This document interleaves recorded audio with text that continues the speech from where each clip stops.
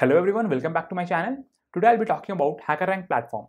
For those who are new to HackerRank, let me tell you that this is a coding platform where you can practice your coding skills. So today in this video, I will tell you how you can use HackerRank effectively both for beginner and advanced level programmers. As we know, today we have a lot of coding platform like this. We also have CodeChef, LeetCode, CodeForces. So I have already made videos on LeetCode and CodeChef.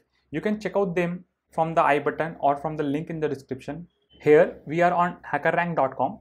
We are on the home page. So here on the home page, you can see there is a dashboard where we have different cards here, okay, on problem solving, Java, functional programming. And then if you see here, we have different options like algorithms, C, Python, data structures. And then if you go below, there are also few tutorials, okay, where you have something like learn to code in 30 days, 10 days of statistics, 10 days of JavaScript. So this kind of tutorials are also there. So how to start, like what to do first. So first I'll talk about the beginners. For beginners who are starting their competitive programming journey and they are interested in participating in competitive programming, so what they can do first is the very basic thing which is required for any type of competitive programming is data structures. So for those who are beginners, I would suggest that you should start with data structures. So the very basic thing which will be required in your competitive programming journey is data structures. You have to be very good and confident in data structures. So you can simply select this data structure option from here and you can start solving problems from here so that you can become confident in data structures and you can start using them in your coding problems. Okay.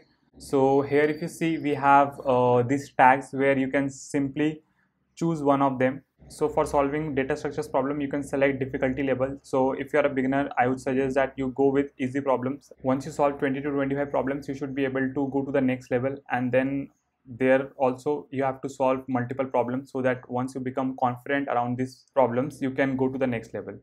And also if you see, we have this subdomain option where you can simply check one of them so that it will filter out only problems with a specific topic. So let's say if I select arrays, you will get problems with the arrays topic only.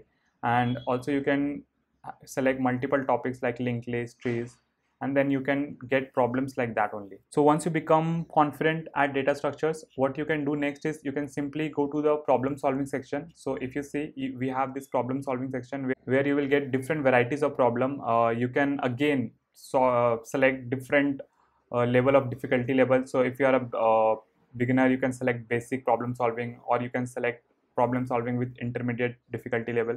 So in that way, you can simply select any of the checkbox and start solving these problems. So here in the problem solving section, you will get problems where you might need to use multiple data structures or single data structure, and this will definitely help you to enhance your coding skills. So after completing your data structure, you can simply start solving this problem so that you will be much more confident in problem solving.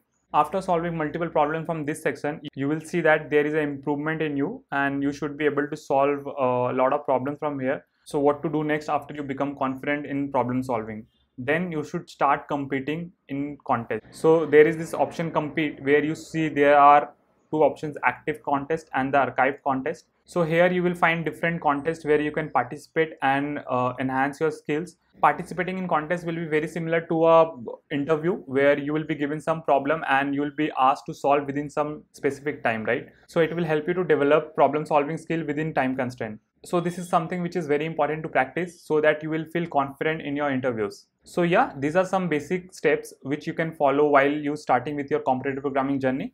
So once you become confident in problem solving and participating in contest, what you can do next is you can simply apply for jobs and you can go through the openings. Whatever you feel like suits you best, you can simply, and whatever the job description suits you, you can simply apply to that. So let me tell you how this works. So let's say if you want to apply for this backend engineer, you simply need to click on this, and here once you click apply, what they will do, they will give you 2 to 3 problems which needs to be solved within some specific time. So once you will be able to solve this problem, and you will definitely get a call from one of the recruiter for interviews.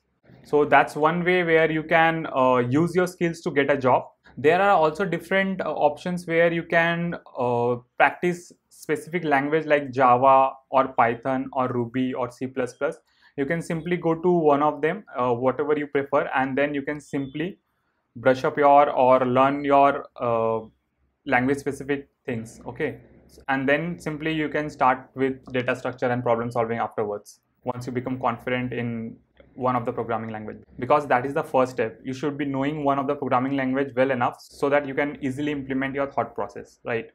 And also, if you can go to your profile, there will be a lot of thing. These are some certification thing. Let me show you. So here, if you go in the certification section, you will see that you will be provided these certificates. Once you solve, let's say I have solved few problems of problem solving, you will be provided a certificate which you can showcase in under your LinkedIn profile or somewhere, right? So this is a good thing. You can do various certification here. Okay, and if you scroll down, you will see there are a lot of topics which you can choose based upon your aspirations, and then you can definitely do the certifications. These are free. You will get some PDF like this.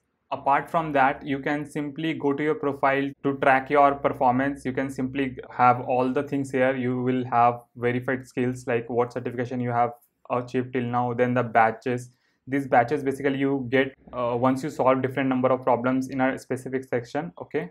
And then also you can track your progress here in the graph and also this graph. So yeah, for me, I'm not doing this after my college days, so it's empty right now, but you can definitely track it down.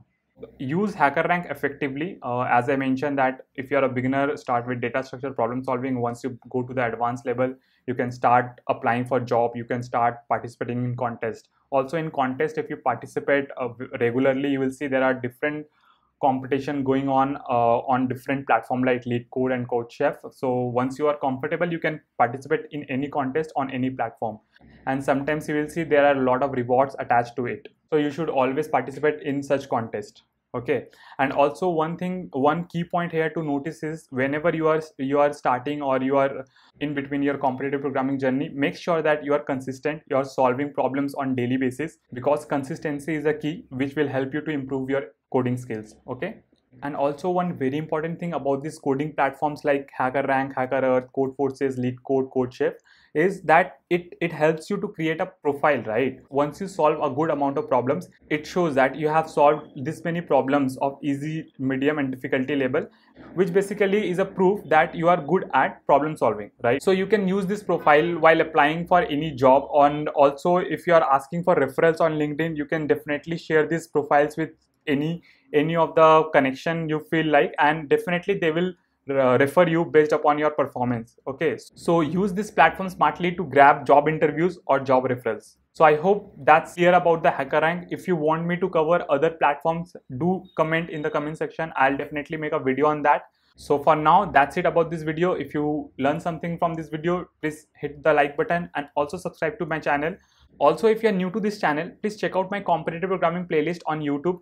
I have uploaded a lot of LeetCode problems and solutions there, and I also discussed how to approach them in your interviews. So if you're interested, do check out. That's all about this video. If you learned something from this video, please hit the like button. And if you're new to this channel, please don't forget to hit the subscribe button and press that bell icon so that you get notified for our upcoming new videos. Thank you for watching.